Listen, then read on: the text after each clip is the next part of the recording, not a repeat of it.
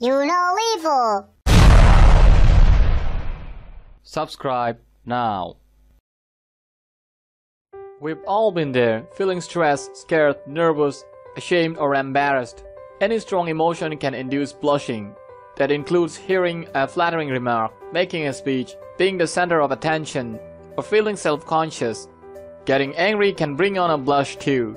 In every case, the face turns various shades of crimson. Science doesn't have all the answers about blushing. Medical people say that blushing is a result of both the fight or flight response and social behavior.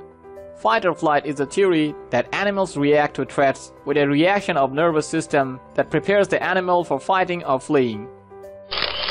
Blushing in human is triggered by social situations, not threats to health or life. Animals don't blush, so even though some responses may be inherited traits from our distant past, blushing in human is related to something animals don't have, namely a moral consciousness. The body secretes more adrenaline as part of the sympathetic nervous system response. This system is involuntary. You don't have to think about it.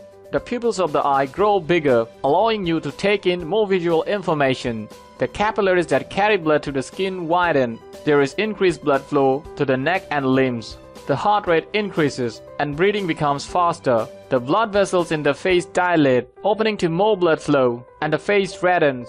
Blushing is more noticeable in people who have fair skin. Northern Europeans, Nordic, English, and German people generally fall in this category.